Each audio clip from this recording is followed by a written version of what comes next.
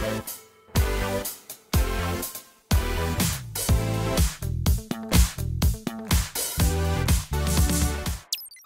friends, and thank you for tuning in. My name is Gill, and I am a program manager on the NuGet team. Today, I'm excited to show you how you can discover vulnerable and deprecated packages in your package graph with Visual Studio 2022 and the .NET CLI. So what does it mean for a package to be vulnerable or deprecated? A vulnerability is a problem in a project's code that creates a potential risk of compromising security. So if you use a vulnerable package, then the security risk of that package may get transferred to you. Vulnerabilities vary from low to critical severity, and a single package can have multiple vulnerabilities. A deprecated package is generally a package that is no longer recommended by the owner. Reasons for package deprecation can include total loss of support, critical bugs, or there's a newer recommended generation of the package that they're trying to nudge you toward.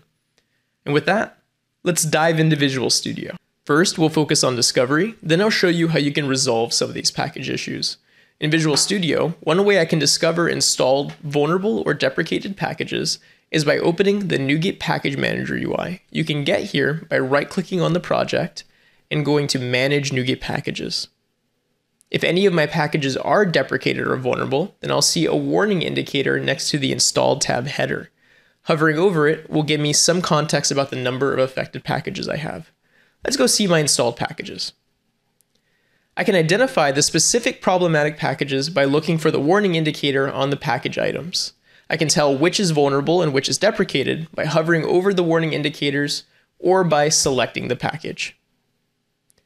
Now, if I click on a vulnerable package, I can see that this version of Microsoft.Chakra Core has 3 vulnerabilities with high severity. I can also see links to each applicable advisory so I can learn more about how these vulnerabilities might impact my application. Deprecated packages, on the other hand, can have an alternate suggested package.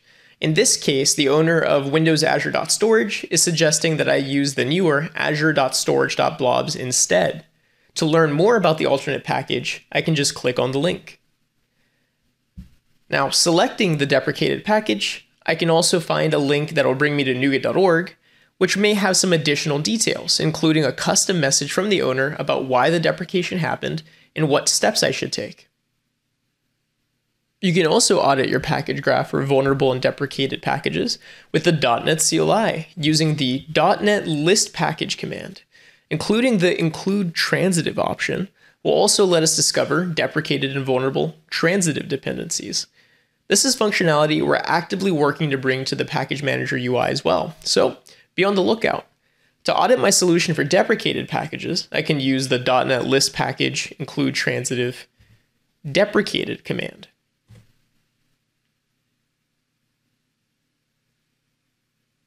And it looks like I only have Windows Azure.Storage as a deprecated package, so no transitive dependencies are deprecated. That's good. To audit my solution for vulnerable packages, I can use the .NET list package include transitive vulnerable command. And would you look at that? It did actually discover a transitive package with a moderate severity vulnerability in system.text.regular expressions. So it looks like I actually have 3 problematic packages in my solution, including 2 direct dependencies and 1 transitive dependency. So now let's go ahead and try to resolve some of these issues. First, let's start with our vulnerable packages, specifically Microsoft.Chakra Core. Just like the instructions say, I can try updating the package version. So I'm going to preview the latest version of this package, 1.11.24, and I can see it doesn't have any vulnerabilities. So I'm going to go ahead and update. And awesome, I can see that that got rid of the vulnerability. That's 1 down and 1 more to go. Now let's go to the Browse tab and look for our other vulnerable package, system.text.regular expressions. I can click on it and see that the latest version of the package does not have any vulnerabilities, so I'll go ahead and install it directly. Installing a package directly will override the transitive version, so the vulnerable version I had will get replaced by the latest version of the package instead. Now I can make sure it worked by running the .NET list package vulnerable command again. And And hopefully we shouldn't see any vulnerable packages pop up. And yes, it worked. All right, time to move on to our deprecated package. Let's go back to the install tab, look at all of our installed packages.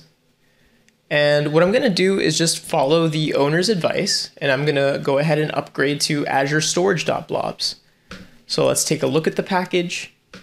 It's from a reputable author. It looks in line with my expectations, so I'm gonna go ahead and install it.